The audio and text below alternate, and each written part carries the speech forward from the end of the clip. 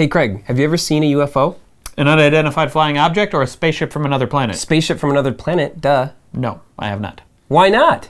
Because they either don't exist or live in a galaxy far, far away. But they should exist and they should be here. Why is that now? Because that's what the famous physicist Enrico Fermi said. Given the age of the universe, there should have been plenty of time for a spacefaring alien race to evolve and colonize the entire galaxy. We should already be part of the galactic empire. But we're not. That's why it's the Fermi Paradox. Maybe we are, and we don't know it. That seems doubtful. Where are the aliens then, Craig? Not here, that's for sure. Well, I'm gonna go look for aliens right here on Earth in Wisconsin. Well, I'm gonna go look for answers right here on Earth in Wisconsin. Fine! Fine! The door's over here.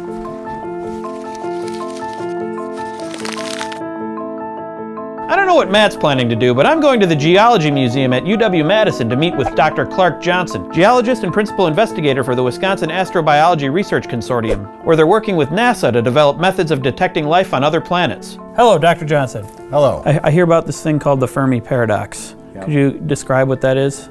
Yeah, so the Fermi Paradox is related to something called the Drake equation, which is something that was developed by an astronomer, Frank Drake, who came up with a probability formula that said, okay, if we have X number of stars and a proportion of those have habitable solar systems around them, and a proportion of those developed life, and a proportion of those went on to advanced life, the numbers are huge, so there should be lots of advanced civilizations, and so where are they? Well, where are they? Where are they? Where are they? Tell me where we are right now. You're at Benson's Holiday Hideaway, the UFO Headquarters at Long Lake, Dundee, Wisconsin.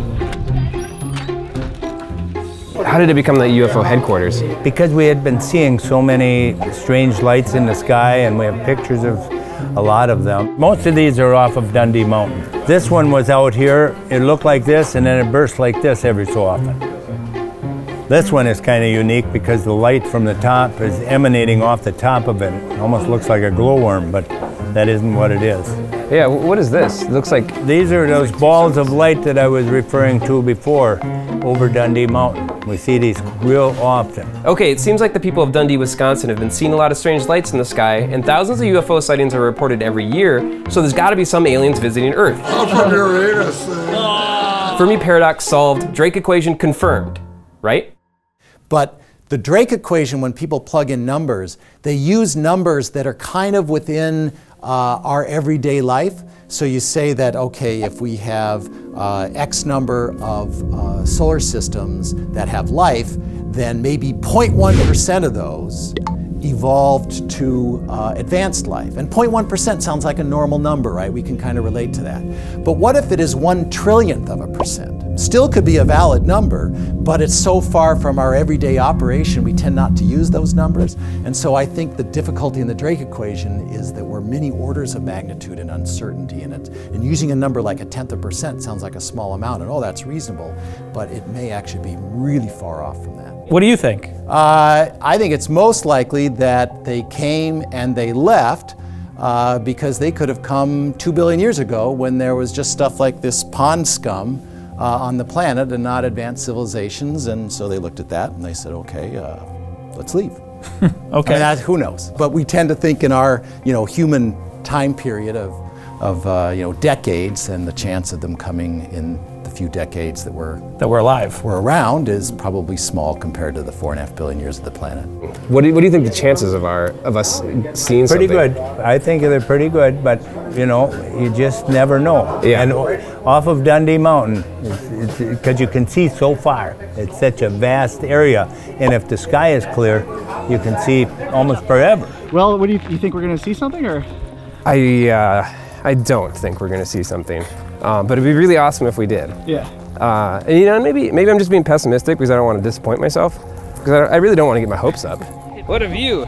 If I saw something, I don't know. I don't even know. Like, I haven't even considered that option yet. But it'd be pretty exciting, and if we could get it on camera, and it looked good, this would be the greatest episode of the good stuff ever. Because we're gonna have evidence of UFOs. Finally. Yeah, that'd be pretty awesome. Undeniable evidence of UFOs is coming at you right now. All right, I'm getting my hopes up now. I'm gonna be so disappointed. Okay, well, we'll see what happens. Where are you? Show yourselves! We've made it to the summit of Dundee Mountain, and it's a little bit after sunset, and we were told that this is the best time to see these unidentified objects in the sky. So I'm hopeful that we will see something soon, if we'll see anything.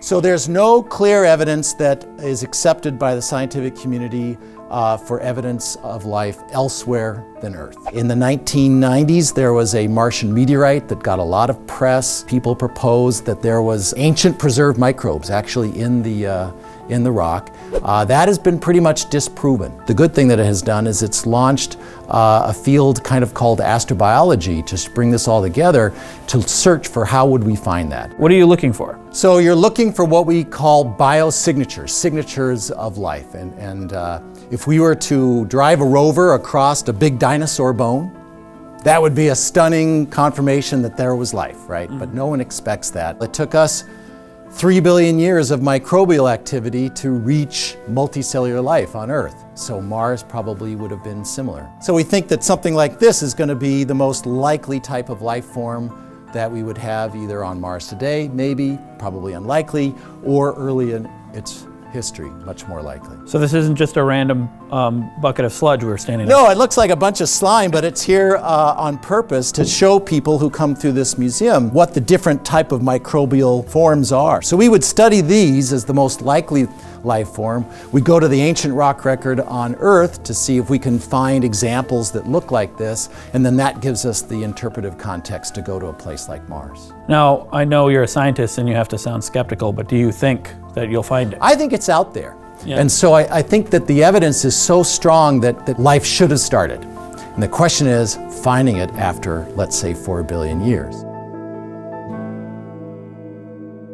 Matt, what's going on? What just happened? We've captured something on film. So we've been doing this time lapse of the sky, and I'll go back a frame. It's not there.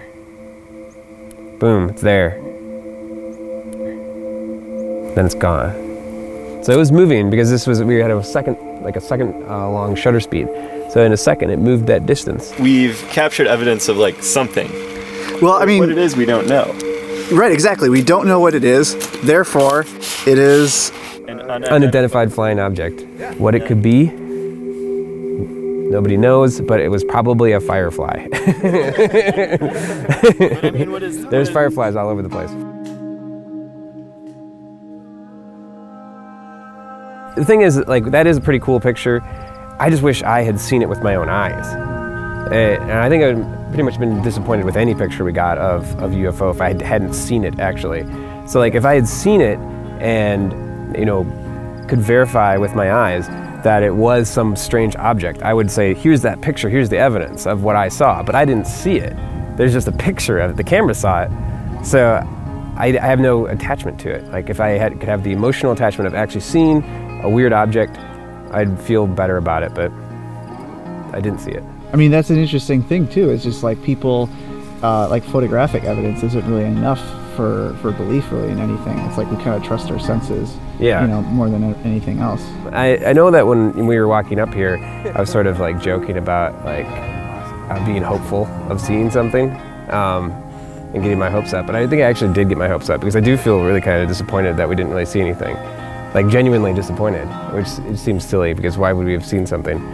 I feel like a lot of the stories about aliens are, you know, kind of come from the tradition of people looking out at the stars, wondering, are we alone, you know? I mean, I don't think we want to be alone in the universe. What would you say to people who don't believe in this, in UFOs or anything like that? They say, like, doesn't exist. Well, they have their idea, and if that's fine, if that's what they believe. But I find that there's just too much out there. I'd like to find out, I'd like to know everything. I think humans have always been interested in where we are in the universe, right? What is our place? What is our context? Are we completely alone? It would be astonishing to me personally if we're the only life in the entire universe. We're finding many more planets now with these missions like Kepler around star systems that are in the star's habitable zone. And it just seems like we're finding so many, it's got to be there. So the question is how we can be clever enough to find the evidence for it that everyone will accept. Hey, did you find any UFOs? Nope. Did you find any aliens? Nope, not yet, but it seems likely that someday we might. Yeah, never give up. That's why I always carry around this telescope. Okay, That's nice, Matt. So I can always be on the lookout for aliens and UFOs. I understand. In our next video, we're going to delve even deeper into the cosmos to find out if our universe is actually just a hologram. Good thing about this telescope, huh? So we can look at the universe? I don't know if it's a good thing. You might hurt your back. Set that down. This is kind of heavy. Can you hold on to this for a second? No, Thank you. I think I'm just. Oh, that is really heavy. Yeah, I'm gonna set it down.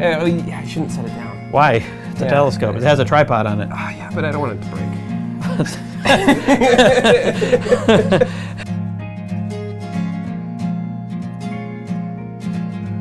What's this day my body's wrapped around?